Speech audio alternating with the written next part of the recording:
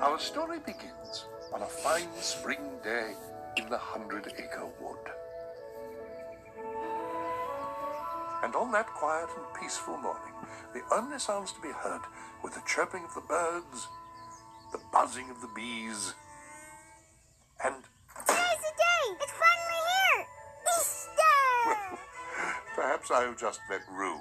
Take it from here. I'm going to Rabbit's for the Easter egg hunt, Mama. Take it from here. I'm going to Rabbit's for the Easter egg hunt, Mama. Take it from here. I'm going to Rabbit's for the Easter egg hunt, Mama. Well, it certainly is a beautiful day for it.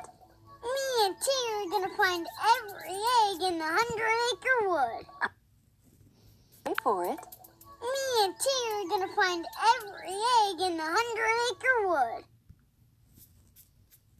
Every egg in the 100-acre wood. I'm sure you will, dear. But first, come and eat your breakfast.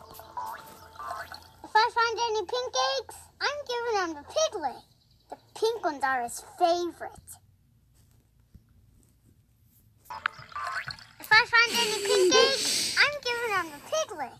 The pink ones are his favorite. If I find any pink eggs, I'm giving them to Piglet. The pink ones are his favorite. How sweet of you. You're going to make him very happy. I sure hope so. And I'm going to bring you a blue one, Mama, because those are the prettiest. I sure hope so. And I'm going to bring you a blue one, Mama, because those are the prettiest. I sure hope so. And I'm going to bring you a blue one, Mama, because those are the prettiest. Well, you better eat up then. You can't hunt eggs on an empty stomach. That's what Winnie the Pooh says, too. And he's exactly right. So you can go just as soon as you're finished.